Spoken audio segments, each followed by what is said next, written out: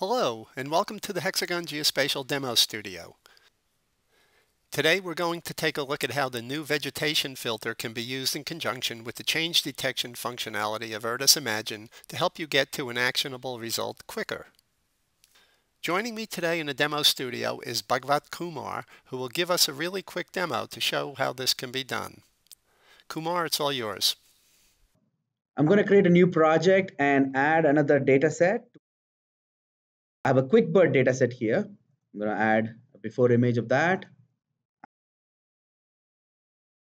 after image,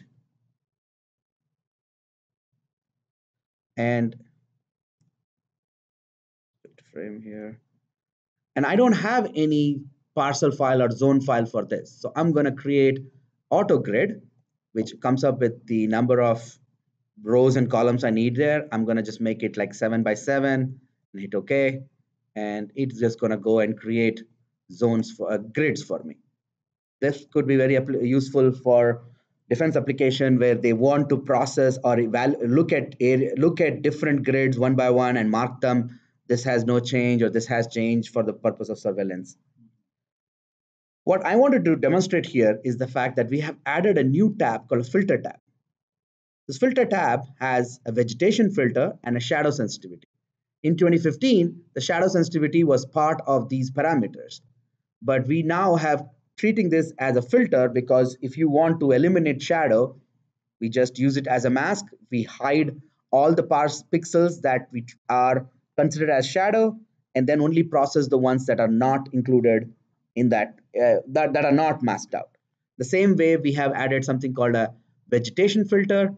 So if I want to only eliminate veg only changes, and what that means is if on both images the changes happen to be in an area of where it is vegetation on both sides, we will hide those area. And you would not see any changes that are in change in vegetation. So if a tree was cut down or the yard was mowed, those changes would be eliminated. So in order to do that, we are using behind the scenes metric called, the index is called NDVI, which most everybody knows. So for that, you need to specify the sensor of this image, which happens to be QuickBird in this case. I'm going to crank the sensitivity up to 0.5 and let everything else be default and hit run on that.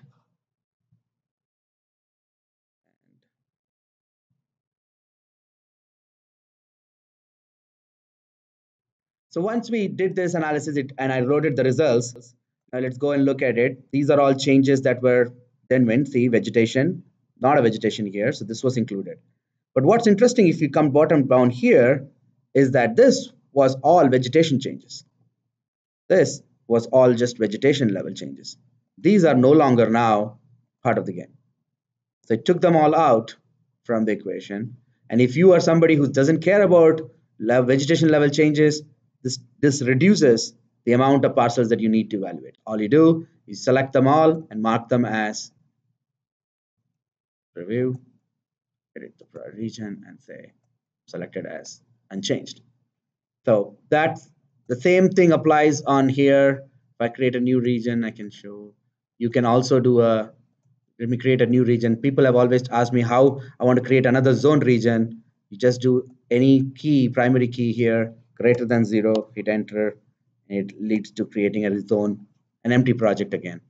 And if you go here on filter, you can do not a vegetation only change, which would mean the reverse of it.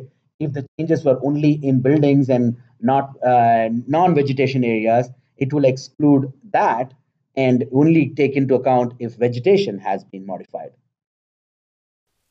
Thanks, Kumar. That was a really quick demo, as you promised. Let's recap what you showed us today. Through the use of the new filter exposed in Imagine 2016, you can selectively eliminate vegetation from the change detection process. In the example you showed, it would allow you to quickly eliminate zones where only the vegetation had changed and you were only interested in evaluating building or construction changes.